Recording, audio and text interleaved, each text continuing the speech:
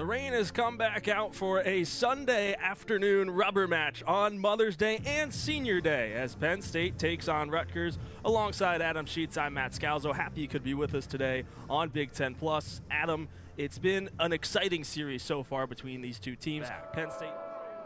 Maloney drives this one in the air, deep towards right center field. Going back is Vossen. It's over his head and into the wall. Cesari scores, Morris scores, here comes Norris, we're tied at 6. Matt Maloney delivers. And not done yet as the ball gets by Kaufman. Throw over to third, Maloney is safe. The Cardiac Cats are back once again. The 0-1 lined up the middle.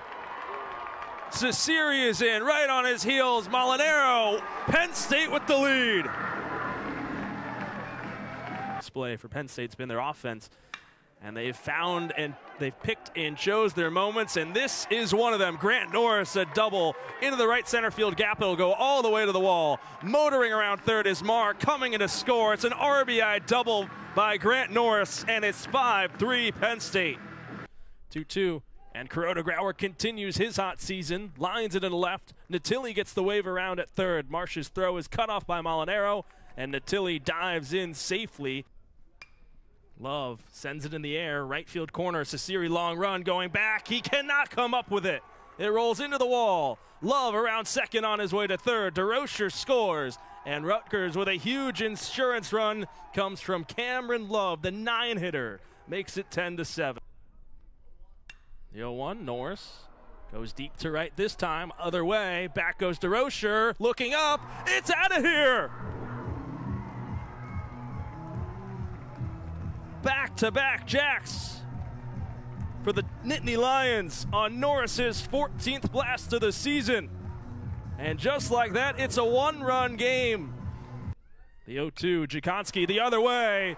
Penn State will walk it off for the second time this weekend. Check, please. Joe Jakonski, the hero, and Penn State comes back to win the game and the series. An inning-ending double play in the top of the second gives way to the Penn State bats looking for a little bit of momentum. Matt Scalzo alongside Tyler Millen. Happy you could be with us tonight on Big Ten Plus. Minnesota was looking to add on to its early 1-0 lead. Brady Council coming up with one out. Soft liner down the first base side. Jakonski with the diving grab, and then the recognition to throw to third with Sam Hunt caught in hot water leads to an inning-ending double play, and Will Sem comes back on the mound looking for a cleaner inning of work. Tyler. Yeah, Sem still struck out 3 guys in the bottom half of the first inning. Is really just using his escape act to kind of get out of that inning, and he's really got these Penn State hitters kind of off balance, especially early in the count. These mini line hitters have kind of settled in as the count has gotten deeper, but Sem has really used that off speed effectively because that low 90s fastball really gets on hitters quickly. 0-1, Maloney fouls it off, and it's 0-2. Matt Maloney, a .276 hitter, started the season really strong for Penn State when they were down in Cary, North Carolina, due to cold weather. I wouldn't want to play baseball up here as much as beautiful it is in the spring. Those early games in February and March, not ideal conditions. No, thank you. But for Maloney, it's been a tough stretch, at least in April and towards the end of March, since Penn State has come back into the state of Pennsylvania. Maloney is 3 of his last 24 and went 1 for 10 over the weekend in East Lansing against Michigan State as he skies a 1-2 foul. Yeah, back after the series against UMass Lowell, which was a thrilling set with the Riverhawks in mid-March. He was all up to 341. Now he's down to 276 line, but if he can get back up to 300, that'll be a good mark, and that's roped through a first base, second base hole for a base hit. Exactly what Maloney would have liked to see in this cold stretch. Just find that gap on the right side of the infield. That's a leadoff base hit for Penn State.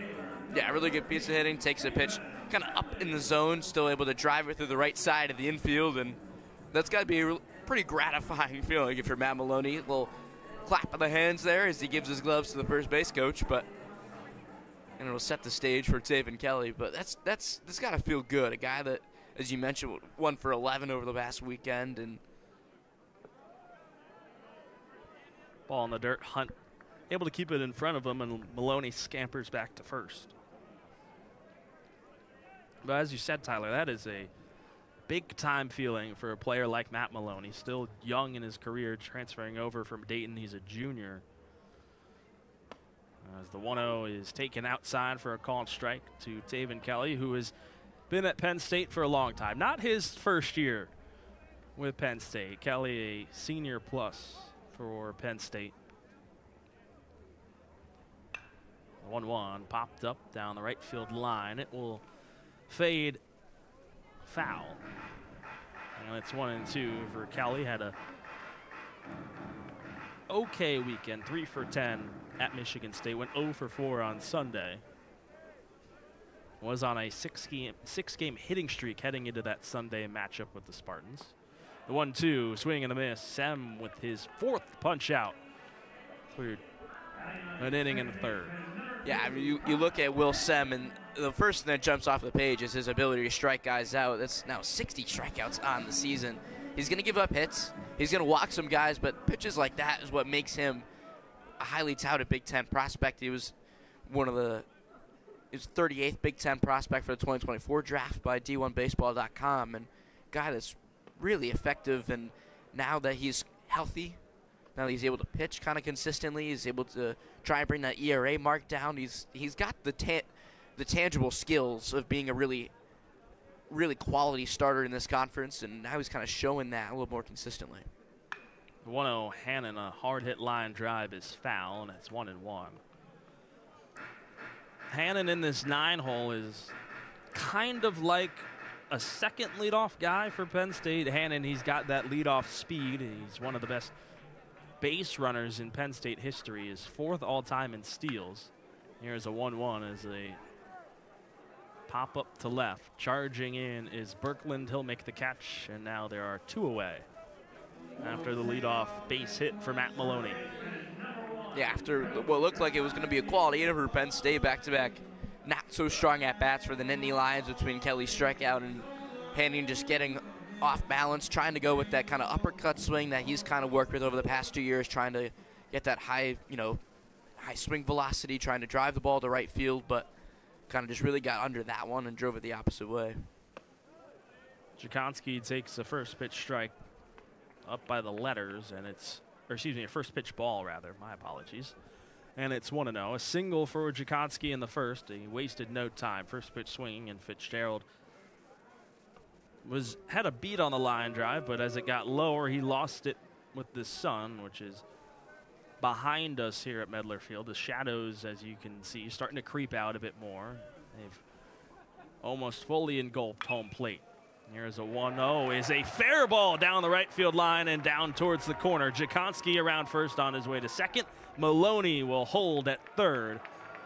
A 2-for-2 start for Joe Jakonski, and a big spot for Penn State looking to answer in the bottom of the second.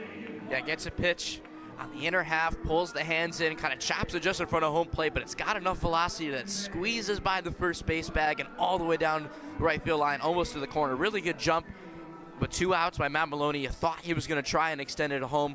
Got just over the third base bag, started to turn towards home, and he got the stop sign before trickling his way back over to third base. But now it's 2 men on and 2 out for Bobby Marsh. First pitch for Marsh is a called strike right at the bottom of the zone, and it's 0-1. Marsh 0 for 1, went down swinging in the first. A good pitch from Sem, got him off bounce and chased a pitch in the dirt on that strikeout. Here's the 0-1. Fouls a pitch off, and it's 0-2. Sem has wasted no time attacking hitters. Marsh one of those as well. A long bout between those two. Multiple foul balls worked by Marsh in that first battle between these two. Marsh a .432 hitter when it comes to runners in scoring position. He's got a pair here. The 0-2 from Sem. Marsh line drive to right, and a leaping grab is made by Brady Council over at second. What a play by the second baseman to end the inning, and Penn State again leaves runners in scoring position, and Minnesota holds on to its 1-0 lead as we move on to the top of the third here on Big Ten Plus.